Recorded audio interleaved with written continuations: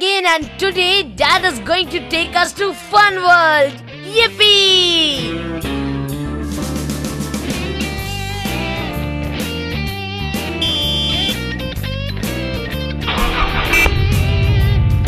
Tomorrow I'm going to tell all my friends in school about this trip and all the fun we have. I have studied the Harappan civilization in history and I'm actually going to see all of it now. Yay! What is this Harappan world? The Harappan world you see here is a replica of a city in the Harappan civilization which existed in the Indus Valley. Isn't that the Indus Valley civilization? Yes, it is. However, the Indus Valley civilization is also known as the Harappan civilization. How is that so? Since Harappa was the first city to be discovered in this civilization, the cities discovered later came to be known as the Harappan civilization. Also, Harappa and Mohenjo-Daro were the two most big cities in this civilization. How and when were these cities discovered?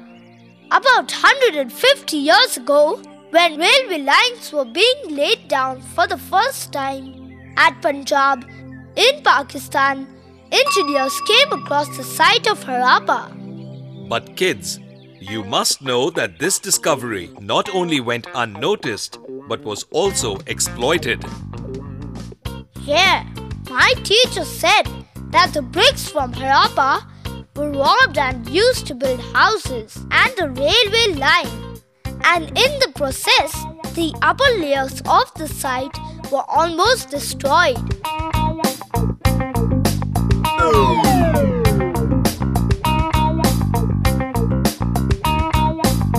That's right. Now kids, let's move ahead and enjoy the rest of it. Look, a swimming pool. They actually existed several thousand years ago. That's not a swimming pool, JC. It's the Great Bath. Great Bath? Now what is that? The Great Bath was a very special water tank built in Mohenjo-Daro. Its architecture is superb. Can you see this line of bricks?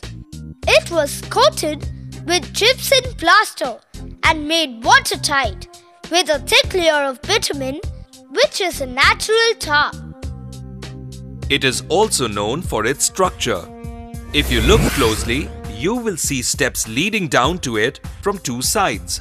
You will also see that there are rooms on all sides. So Dad, was the Great Bath a common bathing place for people? No, it wasn't like any other bathing place. It was perhaps used by important people to take a dip on special occasions. Hey children, are you all enjoying your visit to the Harappan world? Yes, very much. Not only are we enjoying, but also learning a lot of new things. That is nice. Would you want to come along? I can show you some special features of the Harappan cities. Come on, let's go with Mr. Guide. Look at this structure carefully, children. Can you notice anything different? One thing that I can clearly see is that the leveling is not the same. One area is higher, while the other side is lower. Good observation. This is indeed a special feature of the Harappan cities. The Harappan cities are usually divided into two or more parts. The part to the west was usually smaller but higher. This is known as the citadel. I remember my teacher explaining this. And the part to the east was usually larger but lower. This was called the lower town. Correct. The citadel was also known as a fort or an administrative block. The ruling classes might have stayed here. The citadel had massive walls which provided protection against the floods of the Indus River. And what about the lower town? The lower town was inhabited by petty merchants and craftsmen. Was there anything special in the lower town? Yes, it was divided into rectangular blocks. There were wide roads between the blocks. The drainage system is praiseworthy and provision was made for street lighting. That reminds me. My teacher had also mentioned that the Great Bath was built on the citadel. Absolutely right. You children are intelligent and also quick learners. Thank you. And children, always remember the importance of heritage structures. Don't spoil, litter or damage any old structures you visit. Surely. In fact, we'll make sure that our friends learn this too. For all the interest you showed, here's a gift for you all.